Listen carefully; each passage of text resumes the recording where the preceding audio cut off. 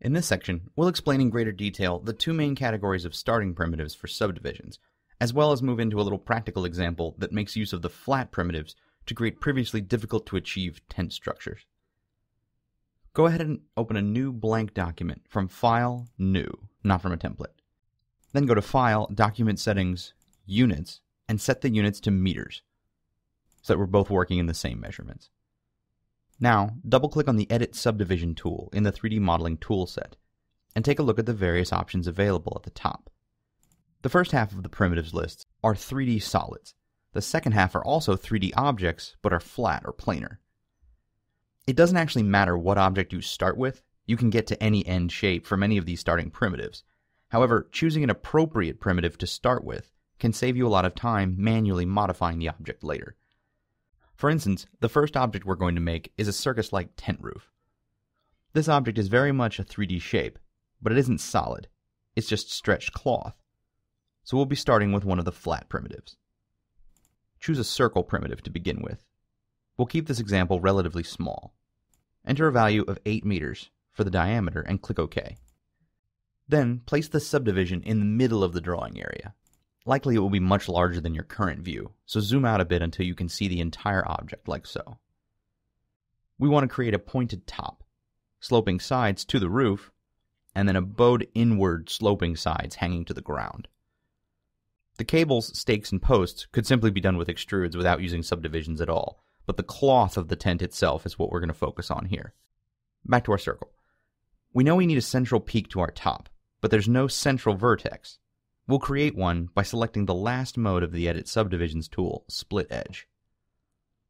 Place your cursor over the bottom or top center of the subdivision like so, and click once. You'll see the red highlighting line appear across the center of the circle. Click again to create the division. However, this one split gave us more vertices, but not one in the center. To get a central vertex, we'll need to split across left to right as well as top to bottom. So hover over the left or right of the center of the subdivision, and then click. Line up the red highlighting so that the center appears to cross right in the middle, and then click again. There. Now we have our central point to create the tent's peaked top. The two extra edges we added gave us the more rectangular shape we were looking for, but we want more of a rounded rectangle. So let's stretch this shape out to the left and right a bit. Rather than grabbing and moving each face or edge individually, we can reshape groups of them together. Select the first editing mode, Transform. Then, click and drag a marquee around the left 6 vertices. They will then highlight in red, and the 3D dragger will appear. Click on the red linear handle. It'll turn yellow. Move the mouse slightly to the left. You'll see the floating data bar appear and show us how far we've moved. However, we want to move exactly 4 meters to the left. So go ahead and hit Tab, then enter -4 meters. Press Enter, and then click once without moving the mouse to move those selected vertices 4 meters to their left. We'll then do the same to the 6 vertices on the right, selecting them with a marquee, then clicking the red linear handle, but this time moving to the right, and entering a value of 4 meters, not -4 meters, to move these vertices to the right the same distance. Now, select the top 6 vertices as shown, and move them upwards 2 meters, using the same method we did for the left and right sides. And finally, select the bottom 6, and move them down -2 meters as well. That will give us our overall shape for the tent. Now we can raise the center. Select all but the exterior vertices as shown. Then, before we move anything, change to a front view via View, Standard Views, Front. Click on the blue linear control handle, then move it upwards 5 meters. Our tent is already starting to take shape, but we also want a peak in the center. However, if you're seeing this view has a bit of a perspective to it, as you can see I do here, go to View, Projection, and change this to orthogonal. You'll see why in just a moment.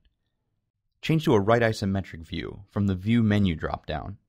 Then select just the top center vertex and move it upwards an additional 2 meters. Now you'll notice that our cage looks much closer to the desired profile than our actual object does at the moment. It's currently a rounded loaf shape. This is because, by default, edge and vertex creasing is disabled, but we can fix that easily.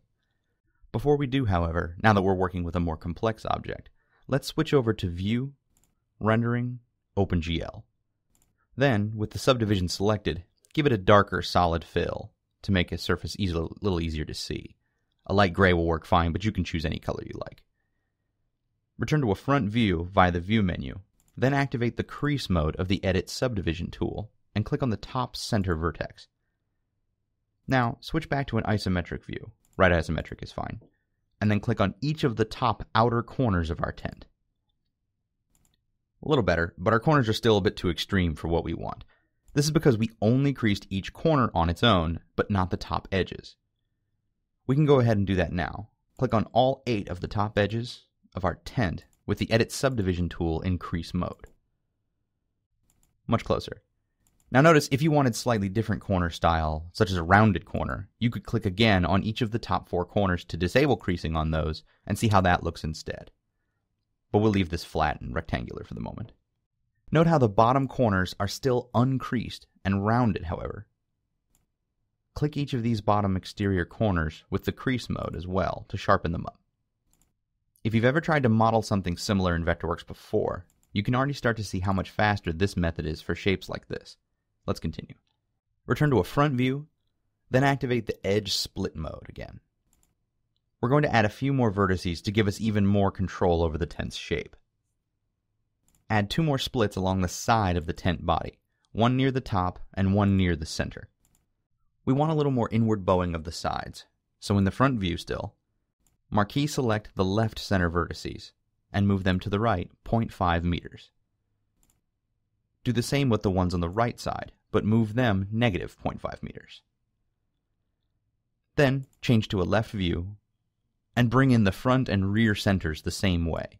Marquee selection and move 0.5 or negative 0.5, depending on which side you're moving, to bring them inwards toward the center of the shape. We want a little more bowing to the top peak as well. So again, marquee select the top left edge of the vertices and move them inward 2 meters. Doing the same to the opposite vertices, moving them in negative 2 meters. Back to a front view and do the same to the left and right sides as we just did to the front and back. Again, using 2 meters and negative 2 meters to bring the cage inward. In the next section, we'll refine the shape further and bring in a few more details.